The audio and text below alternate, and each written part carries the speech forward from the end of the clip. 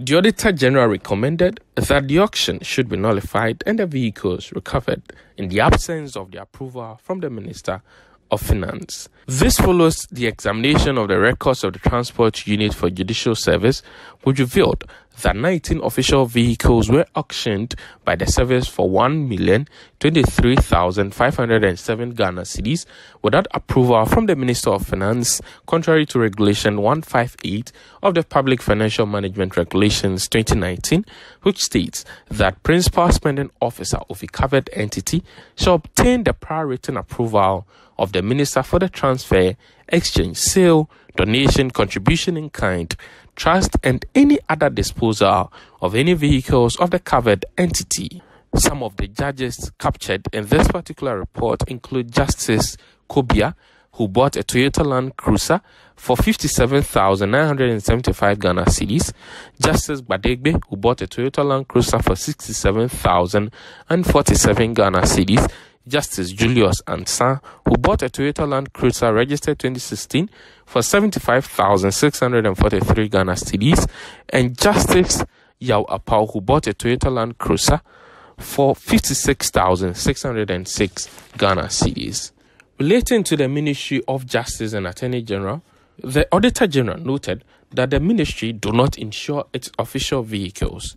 According to the Auditor General, his review showed that in November 2020, the ministry paid a judgment debt of 266,399 Ghana cedis as compensation in respect of a road accident involving the ministry's uninsured Nissan patrol vehicle, which resulted in the death of one person and various degrees of injuries to 4 other persons. Also, on the issue of an earned salary, the Auditor General noted that 2 staff of the ministry, Lili Badungbana Atutiaga, resigned on January 17, 2021, and Joycelyn Eji vacated post September 2019, but were, however, paid a total of an earned salary of 170,123 Ghana cedis for the period September 2019 to February 2021.